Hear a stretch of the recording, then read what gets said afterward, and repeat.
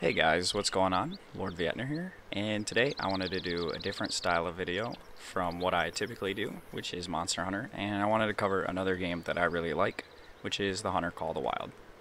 So today I want to go over some of my new favorite hotspots on the newest map, Silver Ridge Peaks, which released today on PC and is coming July 8th to all console platforms. So the first one we're starting with is the first outpost you start out at, which is the Plains Bison Outpost. And if you head just northwest of there, there's these two lakes, and as you can see, there are lots of need zones. Just tons. Pronghorn, bison, turkey, mule deer, elk, I mean, just everything. Pronghorn right there, bison right there, I think another pronghorn. Come over to this window, you got more elk. Typically there's some plains bison right in here, and so this is probably the first and easiest, most accessible hotspot that I would recommend. Everything's within a little under 350 yards, so it's all definitely within your zeroing distances. Let's go ahead and pop this guy.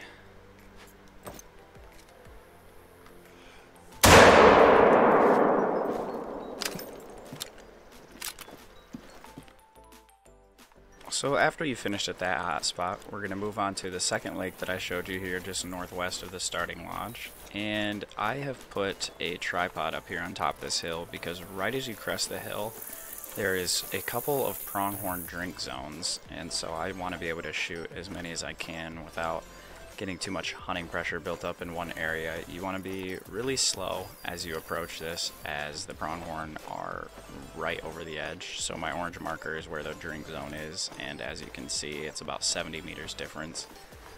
I don't recommend putting a tent up here because, as I said, you're still pretty close to the starting outpost, which is just over that hill right there.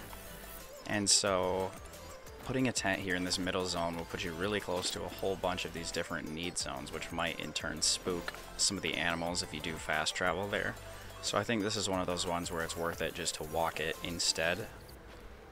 So they typically have been spawning over here on the south side of the lake, but the drink zone I got was right there, so I wanted to ping that instead. So if I do end up looking to the left, I don't want to cause any confusion as I get up here. So yeah, as you can see, quite the herd. It's all males for me, but again, so I'll show you the time. It's about 10:17, so they do drink from 8 to 10 or 10:30, kind of depending on the zone that you end up getting. So let's go ahead and see if we can't pop one of these guys. That guy looks like the highest scoring one.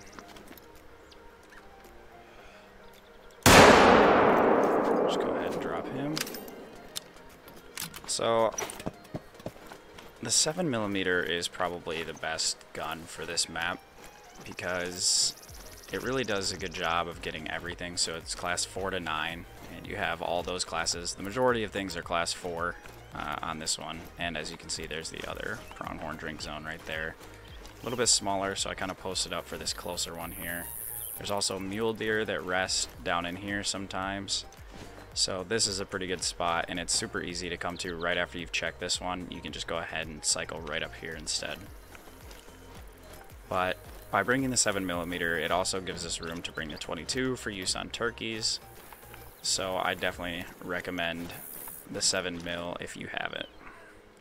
So the next hotspot I want to look at is up here just north and slightly east of the starting one. If you do the missions, it'll bring you up here anyway, so you'll end up getting this lodge fairly early on. It's the Wild Turkey Outpost. But both of these lakes are pretty good for pronghorn and elk, as well as there's lots of bison feed zones, some black bear zones. So as you can see, just tons of zones in this area. And of course, once you're done there, you can just go ahead and continue on west-northwest here to this lake right here, which has quite a few pronghorn hunting zones, as well as some plains bison and black bear. So I went ahead and reset the time to about 8:30 to go ahead and make it a little bit easier for pronghorn and elk, which this zone is kind of for in the first place. So as you can see, as we crest the ridge, there's some elk right here traveling to a feed zone. We got some bison here traveling from a drink zone to a feed zone. so it's pretty good. What I have done is I went ahead and built this hunting stand right here. And so what I'll typically do is sometimes when you spawn here, there's a pronghorn drink zone I have right here, and they don't spawn until I get far enough away. So I'll go to this hunting stand right here first, just to kind of put some distance in, and then that also helps alleviate some of the hunting pressure, so it makes your life a little bit easier. So as we approach this next hotspot, I just want to talk about two different approaches you could have coming into this spot. So what you can do is if you're done hunting here and you want to come straight in, you can, and go for the hunting stand, is you can do that, but there's also an outpost just north of this lake called the Rocky Mountain Elk Outpost. And you can come straight south from there. The unfortunate thing about this is that this is a pretty sheer cliff with lots of foliage, and it's kind of hard to see this side and this side. You can see clear across over here, which is fine, but it's kind of hard to see here and here. So what I do if I come from here is I'll come to here, come down, and try to spot this side, and then move in here, shoot here, and hopefully that'll keep this side from spooking too early. While we're on our way crouch walking up through here, the ideal time to kind of come through this lake sweep right here is going to be, you're going to want to start around 8 a.m. That's when pronghorn drink time tends to start, and elk, bison, and bear will all be eating at that same time as well, so you'll be able to catch them a lot of the zones in between the lakes as you're going. As you can see, just kind of all around here. And then mule deer rest until 9:30. So it gives you about an hour and a half where you have all of those different species that you can hunt just kind of in one fell swoop as you move around and check different lakes and go through different parts of the forest or across the plains. There's lots of different options for what you can do. Sounds like they heard us. So approaching from this side is a little risky, obviously. But pretty big one, but no huge, tremendous loss. That guy's still gonna drink. But as you can see, we've got lots of pronghorn all up in here. This one's all female, but we have a couple males kind of danger close to us. So the thing about pronghorns is that their sight is really good, but that's about it. They really don't hear you that well. So you can typically run in a little bit closer, sort of similar to moose, is you're able to get close to them pretty easily without them really noticing you if you're just kind of traipsing around. But they will notice you if you're kind of standing up and being dumb or whatever. They're mostly, you know, sight-based animals. So while we're here, I guess we can go ahead and see if we can't get a shot on that guy. So hopefully we snuck into a lung there. Doesn't look like we did.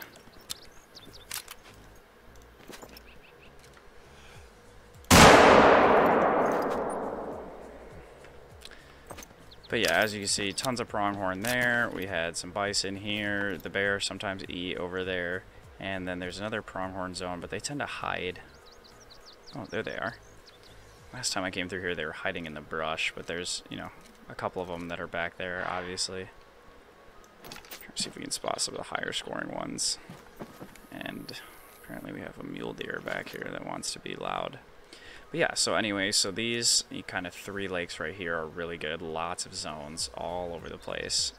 And so now we're going to move to a little bit more of the northern zones and spots where you can get bighorn sheep, goat, and cougars. So another spot that I forgot to mention before we head a little bit more north is this island lake right here. It has quite a few mule deer that drink kind of all in where you see this hunting pressure right here. This is kind of where the zone sits, but they drink all along in here, close to the water, back up on the road. And then there is a couple of elk feed zones as well as some bighorn sheep. Bighorn sheep, it says they're back here, but I've seen them eating as far up as, you know, right over here, kind of within about 300 yards. You can take some shots for sure. So I've also seen them up here. I wasn't able to get a zone, but I shot a big 4 up here earlier. So what I tend to do is I scout this area, spot this side. If I see anything, I'll shoot it, come around, and then if you're down here, you have a super good line of sight onto all these mule deer. And like I said earlier, they're having issues with the spooking, so it's pretty easy to just kind of pick off 2 or 3 pretty big ones and then move on with your day. So for zones that include mountain goat and bighorn sheep and cougars, I would suggest first and foremost the area close to Sun Sisters. This lake right here has, as you can see, a significant amount of zones. For mountain goat, bighorn sheep, mountain goat, bighorn sheep, and as well as some turkeys that like to hide up in here. This used to be a mountain lion drink zone, but I lost it to some bighorn sheep. So this one is pretty good to come to, I would say, right around when mountain goat drink time starts, about 9:30 in the morning. Because what you'll do is see the bighorn sheep drink from 8 in the morning till 2100. So they're going to be here almost all day.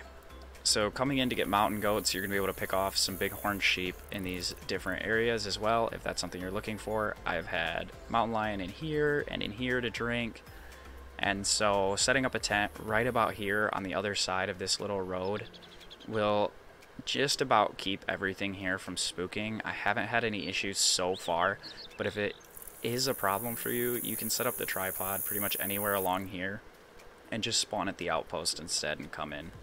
So as you can see, we got some mountain goats and they are calm. They're not fleeing. As you can see, they're really close, literally within 200 meters, and they're not fleeing. So I think that's probably your best bet for kind of where you want to set it up. If you do have issues, there's not really a lot of flat ground here besides right there.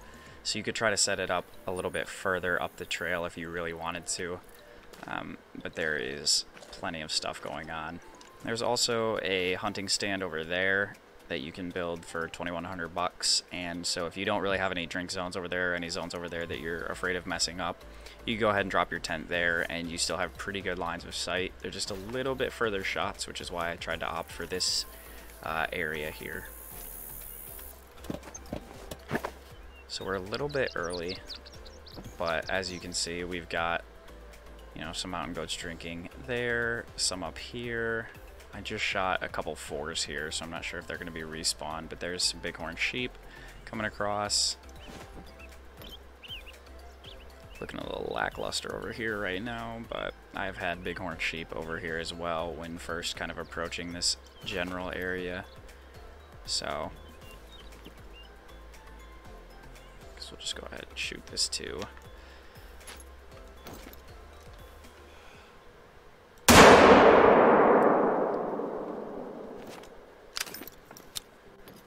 And as you can see, lots and lots of mountain goat. The herds are really large. I'm not sure if that's intentional, but they all really seem to be. So I would go ahead and pick them off while you still can. And then later in the day, if you do come, they do have rest zones kind of on both sides of this lake. And they just kind of lay there really close. The rest zone's all the way back here, but I'm shooting them up in here. So this is a pretty good spot for kind of any time during the day, as you know, the bighorn sheep are always going to be around within, you know, pretty decent shooting range. So if you feel pretty confident up to 300 meters, then this is definitely a good spot. So the next spot I want to go over is over here near the Narrows, which is kind of in like the mid-left section of the map. So this has an outpost right here, the San Juan Outpost, and it is suctioned between two lakes. I've not yet had a chance to check out this lake, but this lake did have for me bear and elk. But when I came to get this lookout tower right here, I came across a lot of zones that are really close to the road. And so they're going to be pretty easy to see all throughout here, and just kind of easy pickings on different animal species that you might be looking for. Mule deer, black bear, bighorn sheep, and turkey, as well as Rocky Mountain elk. So I definitely kind of recommend that if you do get this outpost, to check this lake and kind of the north area of it every so often if you find yourself looking for any of those species. The next spot I want to cover for you guys is up here in Cougar Watch in the northwestern corner of the map at this little lake right here. So as you can see, we are up in a hunting stand and we are sitting on top of a mountain lion zone from 6 to 8:30 in the morning. Directly to our south is a bighorn sheep zone that lasts from 8 a.m. to 9 p.m. And directly across the lake from us is a Rocky Mountain elk zone that lasts from 5:30 a.m. to 5 p.m. Also, if you wait till a little later in the day, around 9, there's a short mule deer drink time that is definitely worth checking out. So you've got 4 distinct species right here. You have this hunting blind that I'm currently in, And then you have another hunting blind that you can set up right over there. So if you want to look out over here for the cougar, or if you want to look for the bighorn sheep, and you know you're afraid of setting up a tent here that'll spook them or something, there's a second option you have right there to set up that I would definitely recommend. So while we're here, we go ahead and take that big Rocky Mountain elk. It's weird. Should got along there. Yep, looks like we did. Did our mule deer spook? Our mule deer didn't spook, so we're gonna go ahead and take him as well. Run for your life. Down he goes.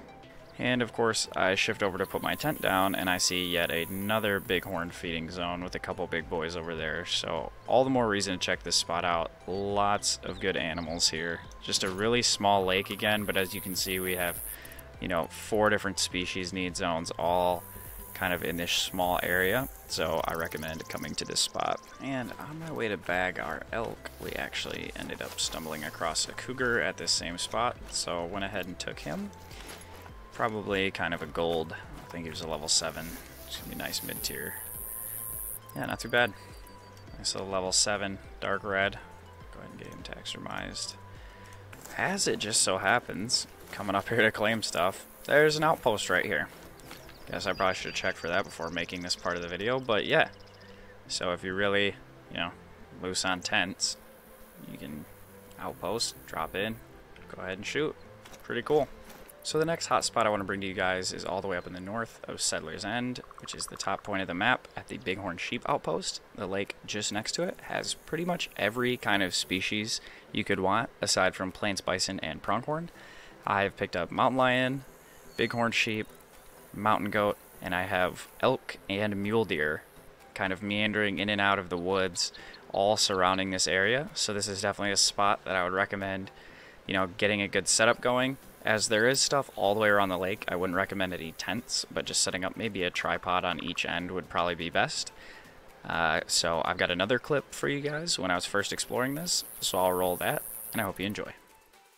Alright guys, so I was out kind of exploring the map, and we ran into a big boy who is right there at about exactly 300. I can't get a spot on him. He's a level 5 mountain goat. I kind of want to take him, see if we can't get ourselves a diamond on the first day.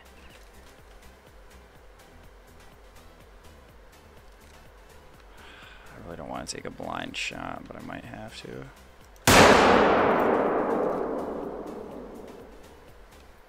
Looks like he went down right there. Oh my god. Oh. If you're wondering where we got that, this lake right here, all the way in the north. It's at the Bighorn Sheep Outpost. There are elk, mountain goats, mule deer, all over the place. Got a herd of elk behind us. Got a herd of elk that ran across the street in front of us over here. I had a herd of elk over here. So they're everywhere. This is a really great spot. I would recommend.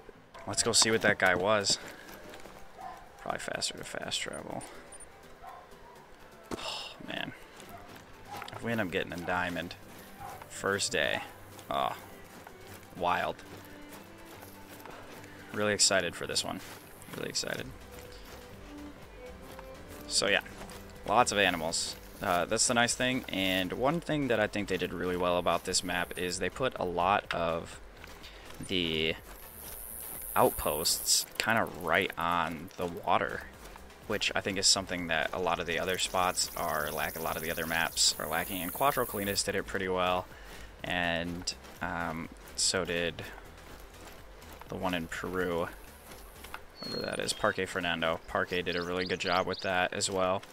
So, but these ones are like pretty much you hardly even really need tents. I put a couple down just because I'm lazy, but I think they did a really good job with just kind of the overall planning of this map.